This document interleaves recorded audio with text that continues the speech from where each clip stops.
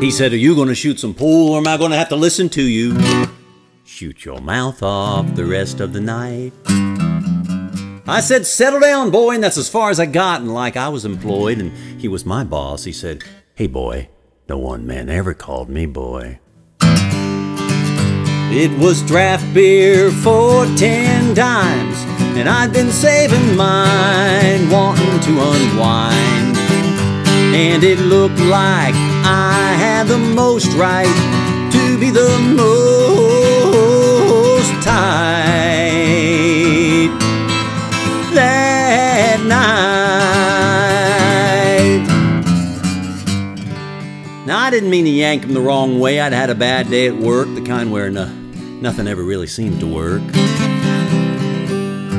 And I had on my favorite worst shirt, and I could just visualize him lying tummy down, eating a little bit of pool hall dirt. It was draft beer for 10 dimes, and I'd been saving mine, wanting to unwind. And it looked like I had the most right to be the most tight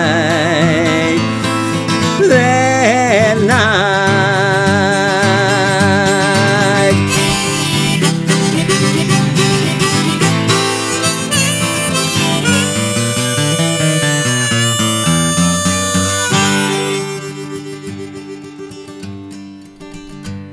And as usual, the regulars were there. They said they'd find it unusual or irregular if there wasn't a little bit of fresh blood or dirt on my favorite worst shirt.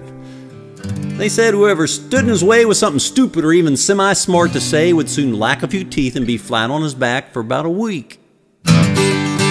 Oh, it was draft beer for 10 dimes, and I'd been saving mine, wanting to unwind.